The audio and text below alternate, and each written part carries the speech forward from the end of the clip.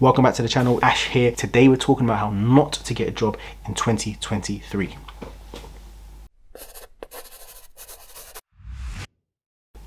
And we're back. Disclaimer, I've been watching a lot of Alex Hormozi lately, and I took this idea from his how to stay poor video that he did. The whole idea is inversion thinking. Think about what not to do in order to identify what you should do to get the desired outcome. So let's get straight into this. Number one is don't apply for any jobs. Just don't apply. That is one way not to get a job this year. Just go about your business. Don't worry about applying for jobs. Don't worry about looking on job boards. Don't worry about any of that. Just don't apply for any jobs. Number two is don't update your CV. If you don't have an updated CV, you're probably going to struggle to get a job. If a recruiter calls you or you see a job online that you want to apply to and you don't have your CV updated, extra hurdle to jump, isn't it? Number three, be invisible online. No LinkedIn, no Twitter, no Instagram. Recruiters are looking at all kinds of social media these days. So if you don't want to get a job, don't be on social media. Number four is don't promote your achievements online. A lot of people go about their business just expecting that people should know what they're doing or expect we live in a just world where everything is fair. If you don't market yourself, if you don't promote yourself, you won't get a job. So next time you have an achievement at work, don't mention it.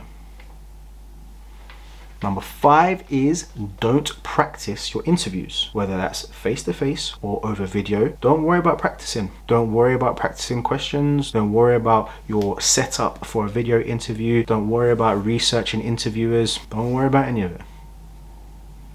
Don't practice anything. Number six is don't complete any online tasks or assessments. If a company asks you to complete a test, don't do it. Then you definitely won't get the job. The amount of times we've asked people to complete a test or a task and they just not done it. None of them ever got the job. Number seven, and this is taken straight out of Alex Hormozi's video, is make yourself replaceable. Don't worry about learning new skills. Don't worry about standing out in the crowd. Just carry on what you're doing. Don't worry about improving your skills and learning new things and taking courses and going to events and conferences. Don't do any of it. Number eight is don't think about what you're looking for. Just ignore it. Don't have an idea of the type of job, company, salary, environment, culture. Don't think about any of it, because when the right place does come knocking, you won't know, so you won't get the job. Number nine is don't have a solid work from home setup. A lot of companies are doing the hybrid model or completely remote. So don't worry about having a desk, a monitor, an office desk chair. Don't worry about any of it. Just expect to be in the office every single day.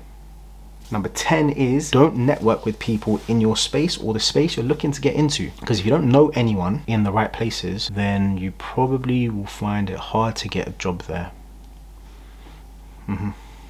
Number 11, don't respond to recruiter calls. Just ignore them. Don't want to hear it. You're not looking for a job. Don't want a job. Ignore their calls. Number 12, don't tailor your CV for all of your job applications. Just use the same CV, same cover letter. Even if you specified the company and the role title in the cover letter, just use the same one. And then when you use it for another company, you won't get the job. True story.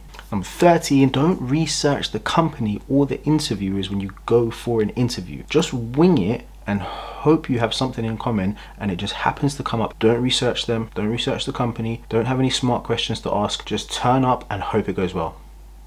Number 14, and this is very relevant to the economy we find ourselves in at the moment, expect to be as in demand as you were last year. If you're expecting to be as in high demand as you were last year, then you're probably going to be in for a little bit of a surprise. Yeah, sure, there's a lot of industries that are still growing. There's a lot of companies that are still hiring, but definitely not on the same scale we saw in 2022, and layoffs are still happening. Number 15, expect a huge salary increase when you move from job to job this year. Last year, we were seeing crazy increases, 20, 30, sometimes 40K from moving from one job to another at a similar level. This year, we're probably not going to see as much of that. Definitely a little bit, but definitely not as much. So don't expect to have the same outcomes as last year. And if you do, you'll be unpleasantly surprised and you probably won't get a job because your expectations are going to be up here and what's actually going to happen is down here. Number 16, when you get rejected from a job, don't want to get another one, just stop. Get rejected from an interview and just stop trying. Then you definitely won't get a job this year. Try once and that's it. If it doesn't happen the first time, it wasn't meant to be. Just leave it. And number 17 is watch loads of YouTube videos about how to get a job, and then just keep watching them, and then watch another one, and then watch another one, and then don't put any of it into practice. Just keep watching YouTube, and then Instagram and Facebook, Twitter, check all of them. Don't forget TikTok. And on that note, get off YouTube, but first like, share, subscribe, and I'll see you in the next video.